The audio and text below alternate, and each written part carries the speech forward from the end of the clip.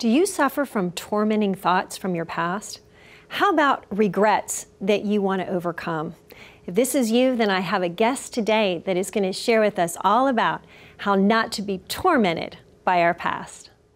Now is the time to go forward and become all that God has intended for you to become. Today is your day to change your life and live in victory and wholeness. This is Your Path to Destiny with Dr. Candice Smithyman.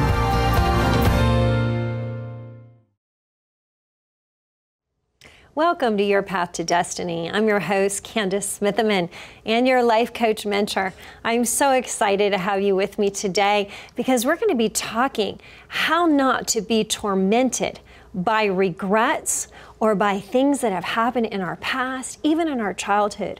All of us suffer from having a memory of difficult things that have taken place. But where we miss it is when we stay tormented in that place. We need to overcome. We need to get beyond these things. And sometimes we need just a little help to do that. And so today, my guest, Dr. Barbara Lowe, is a licensed psychologist. She has a practice in Raleigh-Durham in North Carolina. And she has been on television. She's a speaker. She spends a lot of her time making women and men too, both learn to be whole from the inside out. And so I am so excited to have her with me today because she is an expert in how not to stay tormented by thoughts of the past. Thank you, Barbara. I want to be like, because I am so excited to be here. I'm honored to be here. You're such a dear friend of mine, a new friend, and I'm so passionate about this topic because all things work together for the good for those who love God. And that means in the past, that means the mistakes in the present and the future, all things can become beautiful in Him. That's right, I know. It's wonderful to know that when we come to know Jesus Christ as our Lord and Savior, that He makes us brand new on the inside. Yes. And all that needs to happen is our soul needs to catch up. Our mind, our will, and our emotions need to catch up with that inward change that happens when we receive Jesus. And so you're an expert in this area, not only because you have studied psychology and ran the good race and become a workman approved of the Lord, but because you yourself are an overcomer. You've had some difficult things happen in your past with your mother and your father, and today we're going to focus on your relationship with your dad and just how you had difficulty in this relationship. I want you to share it with our audience today because I know that they're really going to be set free when they hear it. Yes. So both my parents grew up in domestic violence. They both grew up with addicts in their family, and it's interesting. I remember one time my mom told me, you know, much later in life, she said, I think I was abused as a child, or I saw abuse. And she described what she had done to me, and she still didn't know that she had done that to me. But with my mom, she would do things like pull me out of the house by my hair in drunken rages and kick me out in my pajamas as a 13-year-old, you know, just tell me she hated me. So I moved from there. My parents were divorced, and I moved in with my dad, who was really just as broken.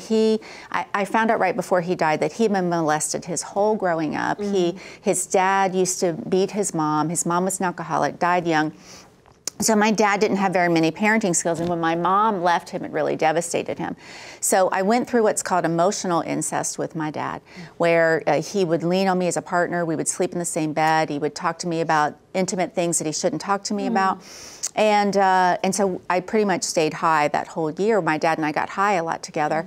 And my dad's relatives were connected in the mafia. Anyway, they felt like it wasn't good to have me there, and so I had no one. He sent me back to live with my mom. I was homeless for part of my senior year because neither one of them wanted me. I found Christ at 19, and everything changed. Now, fast forward, some amazing growth in Christ. Some difficult things happened. I went through a divorce that I didn't want and some other things, but God was so faithful. And I remember my mom had cancer, and we had just found out, and I was an adult, I was a mom, and I went to, my dad had been having what I would call a psychotic break. And I think he had gotten into some drugs he shouldn't have gotten. So he was calling, and I didn't realize the extent to what he was going through. I was sharing the gospel with him, but I was also kind of starting to get focused on my mom, who was about to go into surgery because we just found out she had cancer. So I went to my mom's house. I didn't take my dad's last call. It came at midnight at night. I was in bed. I didn't know that he was going to shoot himself that night. Yeah. So my dad died that night. It was December 26th, the day after Christmas, and I didn't even know for 2 days because I was dealing with my mom, and I thought, oh, my dad must have settled down. That's why he stopped calling. Well, in that paranoid state, he shot himself, and I found out, I'll never forget the phone call of my stepbrother, where I answered the phone. I had just gotten home from being with my mom. I answered the phone, and he just said, "I'm sorry, Barbara. I'm sorry, I'm sorry." And I remember buckling down, going down to my knees, and just that primal wail, because what had happened a year before is my dad, who we had been kind of estranged by my dad's choices, he came and visited me, and we reconciled. And although I never saw my dad reconcile with Christ, and unless he had a last-minute conversion, I don't know. Here's the beautiful thing, though. I didn't take his last call, but I am not tormented by that. Amen. And I know as a psychologist, so many people would be. And I'm going to be honest, I had survivor's guilt. But I was able to tell myself in that, and the Holy Spirit helped me. He helped me. Because I was a psychologist, I had to grieve by myself a little bit because I couldn't be on Facebook. It was suicide. Like, you can't just... Yes. People can't handle that anyway. But he helped me. The Holy Spirit helped me. And he helped me to realize that even though I feel guilty, doesn't mean I am guilty.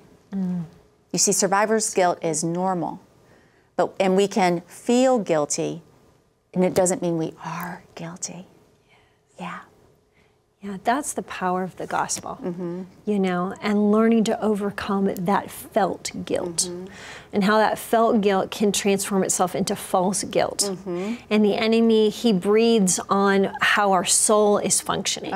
He can't change anything about our spirit because it becomes brand new when we receive Jesus. But he can surely mess with our soul. And cause us to continue to carry the weights. Now, I like what you said, survivor's guilt. And, I want us to continue to talk more about that. But that is a very, very interesting term, especially since we, people are experiencing and have been experiencing a lot of loss over the past year or so. And, as people experience, loss in our environments, but as they continue to experience losses of all different kinds, it can raise up a lot of different feelings. And when you are living your life and you know that you are a part of connecting with somebody, like you were connecting with your father, it is so easy to carry that guilt with us, but to not carry it shows so much of the overcoming power and victory.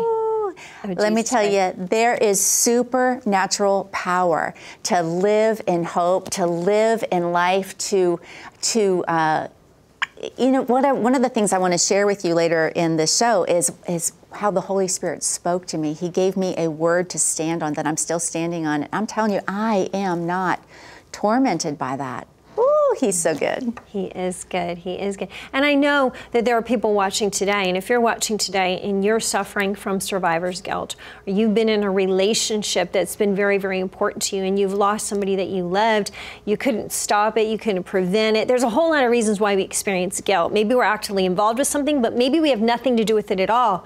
But the enemy puts that guilt upon us. And so if that's you today, I want you to stay with us, because we're going to come back and we're going to talk more with Dr. Barbara about how she got over this guilt and she became a survivor with no guilt. Stay tuned. We'll be right back.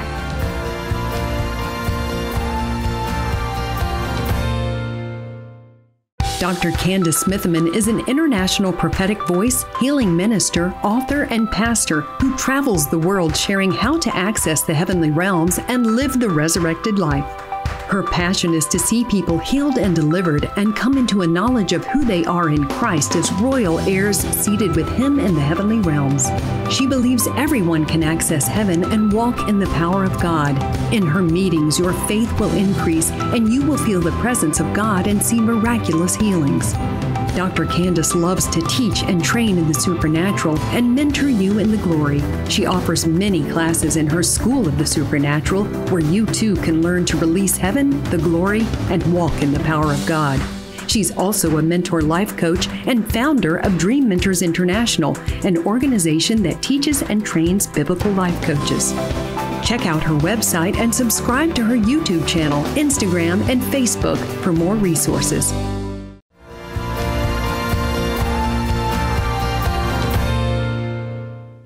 I'm so glad you stayed with us. I'm talking with Dr. Barbara Lowe, and we're talking about how not to be tormented from your past, how to overcome survivor's guilt, or guilt that we might have of just about anything, through the overcoming power of Jesus Christ.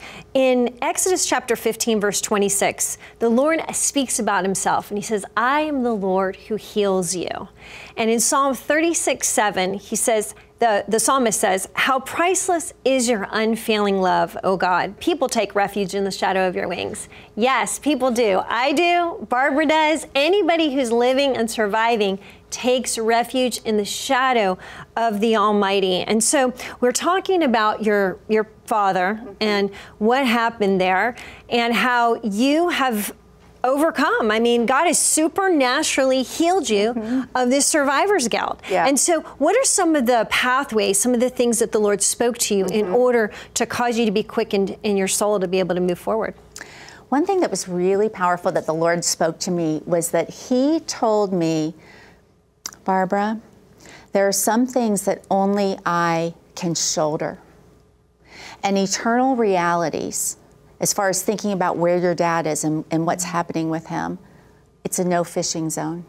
You are not to go there. You are not to think about that, because you had your dad here on earth, and you can rejoice in what you had with your earthly father. And there was pain there, yes, but there was some good there too. Like when we're whole, we can realize there's a mixture. You know, we can kind of uncouple the good dad from the bad dad a little bit and realize they're both there. And that's part of the healing process. But he said, that's a no fishing zone. You had him on earth, and you're going to have your heavenly family. And you can rejoice in this, and you can rejoice in that. And as far as eternal realities in your dad, you're not to go there. You're just to live in, I had my earthly father, and I have my heavenly father, and I have my heavenly family. So I don't know, and that's okay. You know, when I had to go to his house in Hawaii, well, my mom, I didn't let her know what had happened because she was recovering from surgery for stage 3 cancer. And so I went to his house, and I had to clean up where he'd shot himself and stuff. It was really hard. But I saw the notes that from when we had been talking. So I know he knows I shared the gospel with them. But there's been grace to not go to those realities, and that's a grace gift. Yes. Yes, you have to know when the Lord is saying, I want you to keep your eyes on me. I want you to keep your eyes on heaven. I want to keep your eyes on the fact that you're seated with me in heavenly places. And don't allow yourself to get messed up in what's happening here in the earth realms. You know, I mean, it's natural when we have parent-child connections, things of that sort, that we want to allow ourselves to go to those places. But it's not healthy for us, you know, and the Lord wants us to live in His presence and live in the joy and live in the peace. We can't do that if we are surrounded by memories that are haunting us. So what would you tell people today, those that are watching, that have been haunted by memories that they cannot get rid of? What would you say to them? Well, we do need to process our feelings. You know, I'm a psychologist. Grief is a good thing. I mean, I was abandoned by both my parents. They have both passed away now. I've been through, unfortunately, I married into the pattern twice. I've been through 2 divorces that I didn't want, married 2 Christian men who could not love me, who were unfaithful. So that happened. I've had a full-term stillborn. So I've had things happen in my life. So I do feel like I have some authority, both as a psychologist and from life experiences, to speak to this. And we do need to agree. We need to feel those feelings. But Jesus never came to any person and said, if only that hadn't happened, or if only you hadn't have done that, or, it's always look forward, look forward. I mean, one of the hardest things was all I ever wanted was to have this beautiful family that I didn't have growing up. And my kids saw me go through 2 divorces. But Jesus, when I bring my kids to Jesus, he never says, well, if only.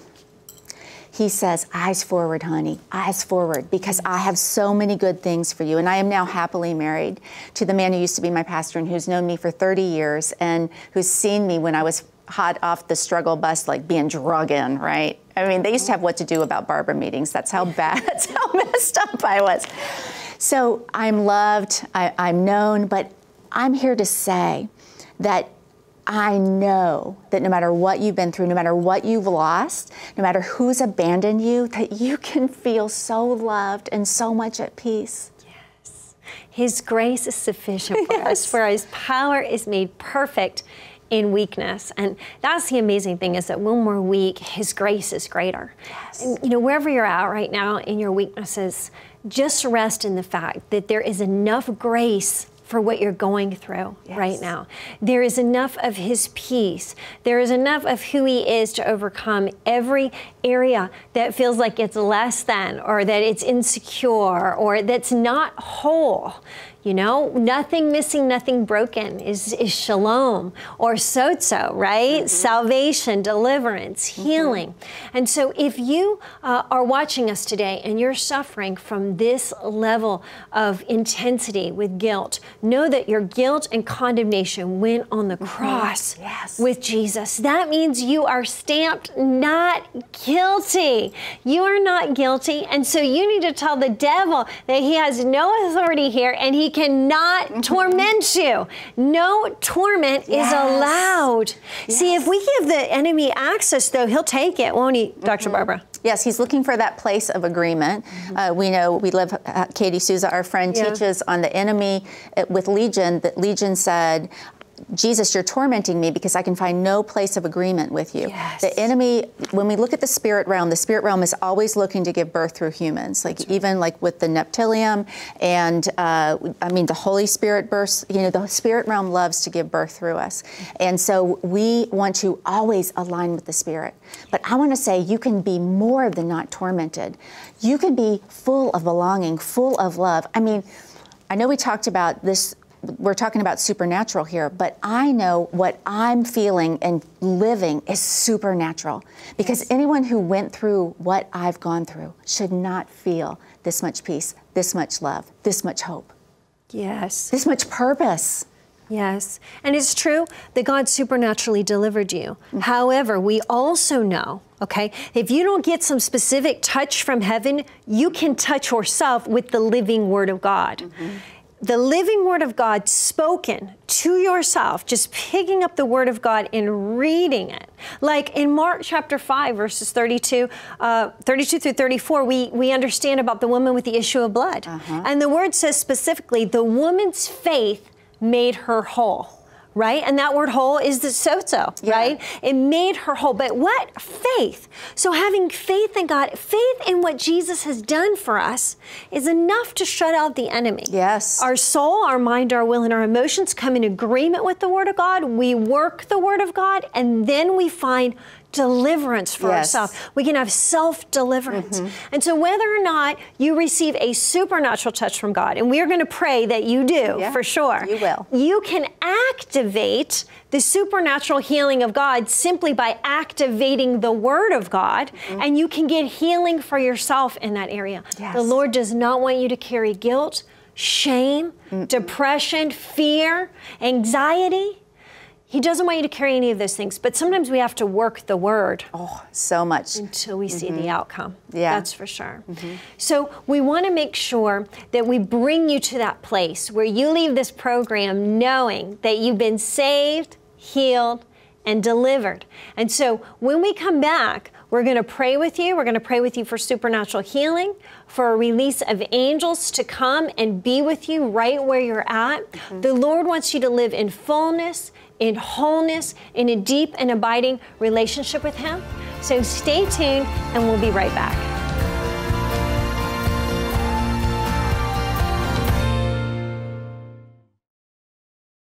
Are you in need of personal counseling or coaching, or would like some direction and encouragement? Dr. Candice is a board-certified counselor who walks in the gifts of prophecy and healing, and she wants to mentor you. In her School of the Supernatural, Dr. Candice will teach you through her e-courses, books, and many other additional resources that will help you strategize and release heaven in every area of your life. Her classes on the supernatural will equip you to live in the heavenly realms on a daily basis.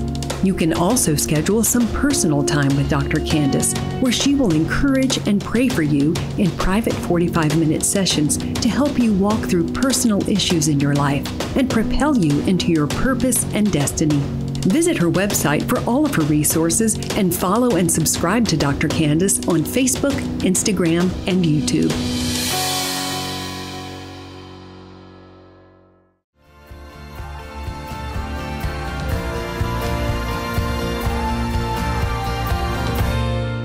I'm so glad that you stayed with us, because we're going to pray you through to a victory today. It's going to be wonderful to see that guilt just fall off of you, and you can enter into that deep and abiding relationship with the Lord and that place of freedom. So Dr. Barbara, can you walk us through some steps of healing? What are some of the things that you actually did, or how you help others to actually get through this survivor's guilt?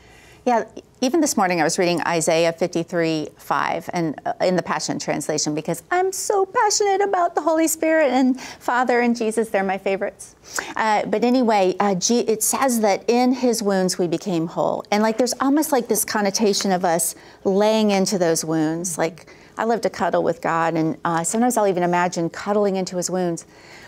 And in the note it talks about through oneness with Him we become whole. But we have these different parts of self. We have adult parts of self, child parts of self. We have the inner critic, which is kind of like a manager that kind of manages us to not be rejected. And we have these parts that are unsanctified. And we grow in that sanctification process by bringing these parts to the Lord and letting these parts become one with Him. It's not a one-time thing. We also bring Him into these memories. So I can bring Him back into this memory with my dad, or getting the call and not taking the call. And I can go back there with Him. I can ask Him, what are you saying? What were you doing? And He shows me. I can even have an experience with Him that is different from what I actually had, where He almost gives me a redo, a restoration. And that lays into something called my implicit memory, where I can have a different felt sense. There have been times where I've told Him, you know, my life wasn't that bad. And He's like, what? But sometimes I forget because of the felt sense of what He's given me. Okay. Now, I just want to share with the viewers, the self, or the different parts of the self, is really the different parts of the soul. So we talk about the mind, the will, and the emotions. It's the way the mind will hold on to specific memories, all right? And we sometimes fragment, our memories are kind of fragmented into different compartments. And so Dr. Barbara is really sharing with us about how to deal with these kind of different compartments. So just share a kind of a quick example of somebody who may have lost their father. Like I lost my father as a child, all right, and I suffered greatly from it. Now, I didn't actually have guilt associated with that, but I had loss. So how would you walk me through bringing my memory into that place of fullness? Well, there are a lot of different ways to work with memory, and I'm trained in a couple different ways. But one way that we could work with memory is, let's say you're having a moment where you felt really lonely in an interaction with your husband, and I might say, well, tell me about how that feels in your body. So you would imagine how that feels in your body. Perhaps you say, I feel alone. I feel like almost like my skin is aching. I feel like an empty cavern on the inside. And I would say, now scroll back on that memory, to just not on the memory, but actually on the felt sense in your body, to a time you felt that before, maybe a real salient time in your childhood. So let's say, we scroll down on web pages. We're going to scroll down on that felt sense, that feeling, You know, God gave us feelings. He has feelings. And in this case, the feeling is giving us information. So let's scroll back on that. And let's say we land to a time where you're sitting in your room, and sometimes the Lord will help me with this, he'll give me some prophecy, but I actually see you sitting in your room with your legs crossed and you looking down, you're sitting on the floor. But in this normal thing, sometimes God might give me a word, but you probably would see yourself somewhere. So let's say that you saw yourself sitting cross-legged and you're crying, or you just feel really lost and really alone. And then we can welcome a couple things into that place. First of all, we definitely want to welcome in the Holy Spirit, Jesus, Father. I have found that Christians, even Christians who really love God, filled with the Spirit, are comfortable with more comfortable with certain parts of the Godhead. So when we're working with the most vulnerable parts, we want to bring in the part that they're most comfortable with. Amen. So let's say you're most comfortable with the Holy Spirit. I know you love all three. You know, they're three in one. But let's say the Holy Spirit. So we bring in the Holy Spirit. We might even say, do you want some angels there? Right? So we're giving you an experience where God is speaking to you. We might ask God to speak with you. That's good. Now, some of my clients and students might be more aware, more able to hear Him. And like if we were working together, you have a strong, you've practiced that connection. Yes. But so sometimes I might even model, you know, I wonder if the Holy Spirit might be saying, oh, sweet baby girl, it's okay, and I'm with you, and I'm your daddy. Right? So we might do a little bit of role play and imagery. Yes. We can also bring in parts of self from the self. Like I'm a good psychologist, right? I'm at least decent, right? Yeah. And that's a well-developed part of self. So when I work with my own self, I can bring in my psychologist part of self. One of the things I've realized along the way is I not only have God, but I have me. And that might sound like the flesh. But I grew up not feeling like I had anyone, including myself. Yes. And God has given me back as a resource, you know, as I've been made in His image and conform more to His image. And so we can bring in those nurturing parts of self to learn how to talk to yourself different and be with those parts. Okay, this is good.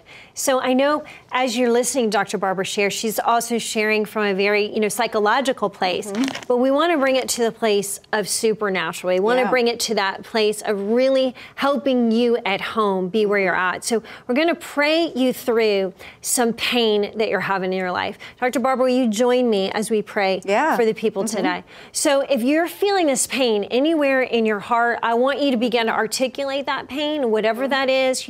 Lord, I'm sad about this, I'm upset about this, and let's invite the Holy Spirit to come to you right where you're at. We're going to invite the angels to come and join you right where you're at so that you are able to be set free in this moment. So Dr. Barbara, I'm going to have you pray a very simple prayer, just like that, to release the people. Yes. I sense the Lord has given me the story of Lazarus right now, and with Lazarus, He cleared everyone away, and He was just dealing with one dead thing. And so I want you to have one thing. And the Lord is about to speak life to this thing. And this is the scripture He's given me. So I'm going to speak to that thing that feels dead and feels broken to come alive again. All right? So in Jesus' name, you take that one thing. Don't heap up a pile of things, just that one big thing. And in Jesus' name, right now, we speak life. We speak hope. We speak wholeness into that one thing. Right now, in the name of Jesus, we tell you to arise. We tell dead dreams to arise. We tell broken places to be whole and to take the death clothes off right now in Jesus' name. Father, we just praise you and we thank you that we are receiving your supernatural healing. We are surrounded by your supernatural heavenly host, Father, and we thank you. You bringing us to that place of wholeness and healing. Yes. I want to hear from you. Reach out to me at CandiceSmithyman.com. Go to drbarbaralowe.com and reach out to Dr. Barbara. We will see you later. God bless.